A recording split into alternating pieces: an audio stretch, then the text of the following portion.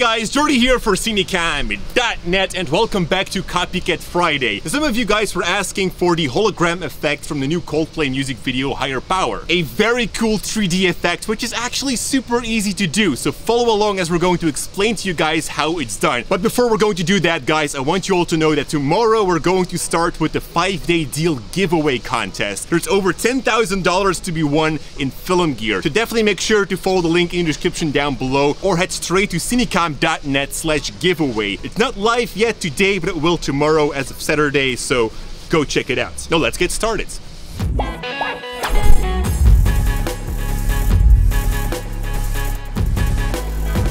Like Jordy said, we're going to recreate the holograms from Coldplay. And of course we're going to do this in After Effects because we need to track our camera movement. But we also want to create the holograms with 3D models. And we know that not everybody has 3D software. Or do you? If you have the latest update of After Effects, you'll also have a free version of Cinema 4D. A light version, so to say. It's a restricted version, but you can easily integrate 3D models in your After Effects projects. Now the first thing we want to do is test if our plan will work in this restricted Cinema 4D light version.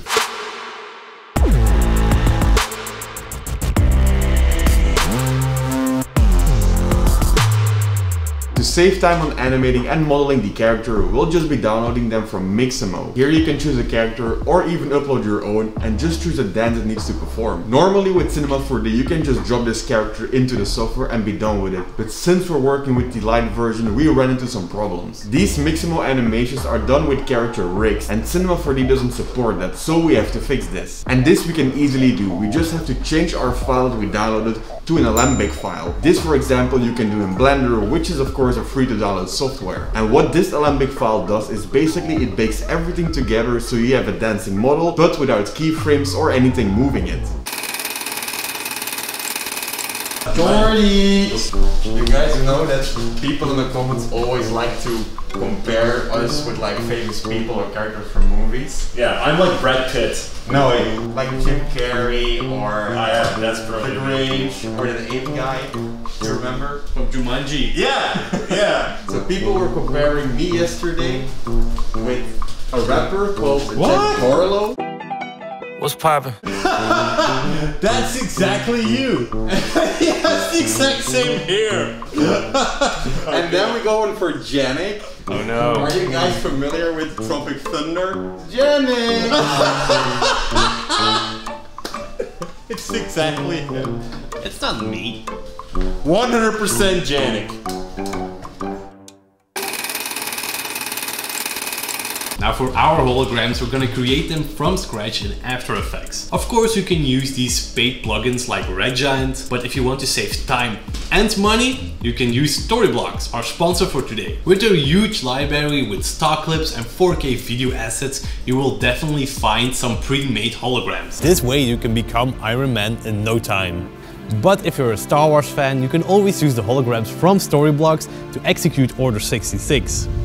Now besides holograms, they also have After Effects templates, which will make your projects more professional. You can also use these cool motion design assets to give your edit more pizzazz, just like Timo the editor does with our videos. And the best thing is that you only have to pay one single price per year for unlimited downloads. So if you want to start downloading right away, go to the first link in the description below. Yep.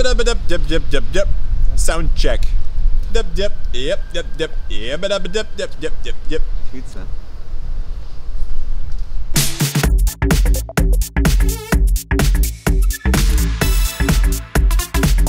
You guys weren't really nice in the comments last time I had to dance. So this time, be nice, guys.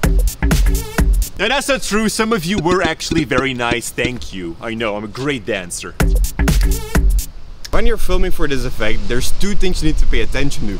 The first one is that you don't have too much motion blur. The second one is that your ground has enough structure. This is so when you're 3D tracking your footage, it will have enough points to get references from.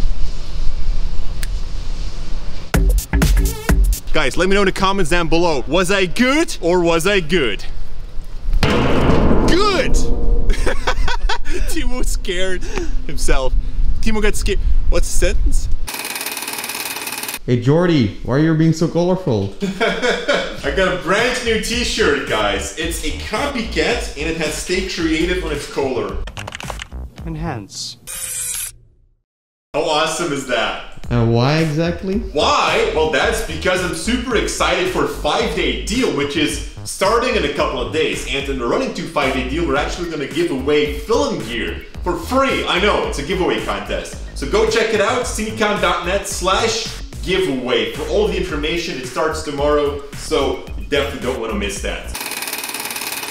Jordy again did a great job with the dancing. I honestly think he could go pro. What do you guys think? Now from Jordy's dancing talent aside, let's create the hologram effect. The first step is going to be the camera tracking. We placed our shot in the timeline and with the clip selected, we went to the tracker panel. Here we selected track camera and After Effects will do its job. After it's done, we can see the color tracking points on our clip. And now that we have our points, let's set our ground plane. We hovered over the points and looked for a spot where our target lays perfectly on the floor. Here we right clicked and selected ground plane and origin. Then we right clicked again, but this time chose create solid and camera. Now to see if the tracking worked, we scrub through our edit. And if the solid doesn't shift, it's time for the next step. We are going to normalize our scene, which basically tells After Effects what size our scene is. To do this normalize, you're going to need to download the free script from Red Giant. We'll leave a link in the description down below. Now with the script installed, we're going to create a new solid layer in the back of our scene. So again, hover over some points and create a solid. Then we renamed our ground plane to ground,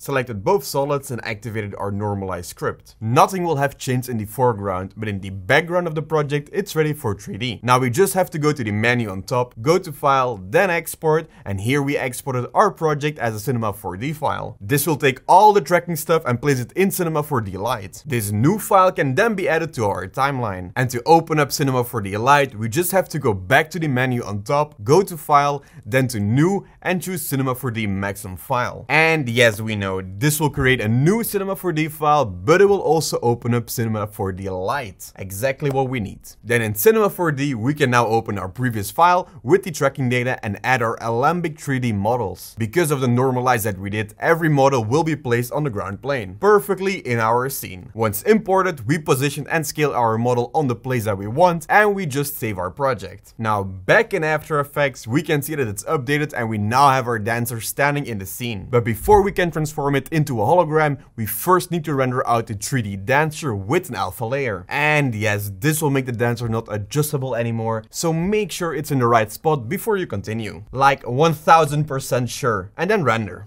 Okay, now we have our rendered clip and let's place that in our timeline. And we can remove the Cinema 4D file if we want. Now the first effect that we are going to add is the CC ball action effect and adjusted the settings to something we like. After that, let's add some more effects. First throw a glow on the dancing model and then it's time for some displacement.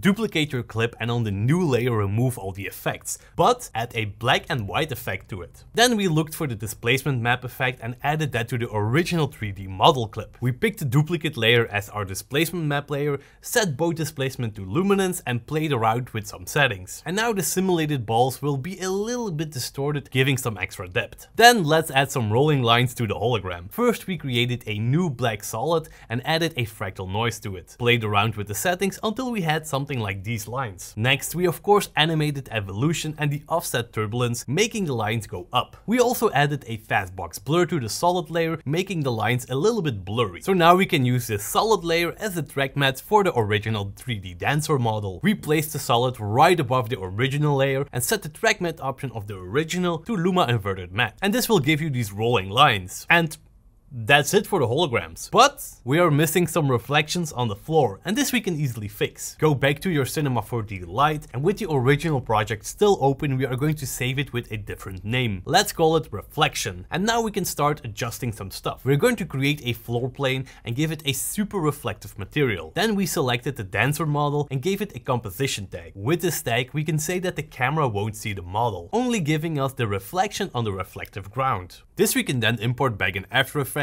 place it under our hologram and adjust some settings. First in the Cineware effect, we're gonna set the renderer to current. Then in the project panel, right click on your reflection file and interpret the footage. Under the alpha settings, we are going to ignore the alpha, making everything around her black. Then press OK, and now we just need to change the blending mode of the reflection to screen. Once you have that, you can tweak it with adding some blur and adjust the opacity if needed. And voila, you have a cool dancing hologram. Look at that, guys! I'm dancing among the holograms, and I hope that you enjoyed the effect as well, learned something new, enjoyed the video, of course. So thank you so much for watching, thank you Storyblocks for the support, and don't forget to check out the 5-day deal link in the description down below, because tomorrow we'll be giving away over $10,000 in film gear, something you definitely don't want to miss out on. Stay creative. Wauw. Mijn neus doet lekker. Dat heb ik nu altijd na het werken. Als ik van het moment dat ik mijn mondmasker afzet, jeukt mijn neus constant. Ja.